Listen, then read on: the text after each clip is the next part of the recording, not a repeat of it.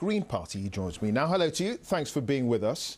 Good afternoon. You have, or at least the Greens have suggested that this was all political. Given James Hamilton's report, was this a witch hunt?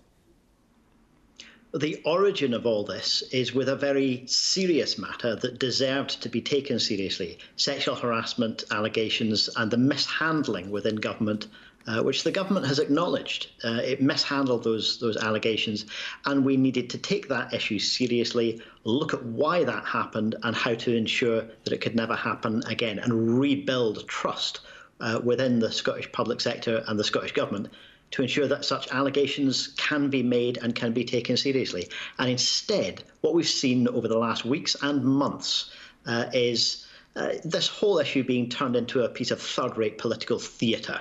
And now the Conservatives have realised they don't get to write the last act. What we have now is an independent report that says the First Minister has not broken the ministerial code, and we have a committee report being published tomorrow by a committee which has already destroyed its own credibility by prejudging the evidence, by leaking persistently throughout this entire process. Just this weekend, leaking the evidence given in private by the original complainers in the original sexual harassment allegations.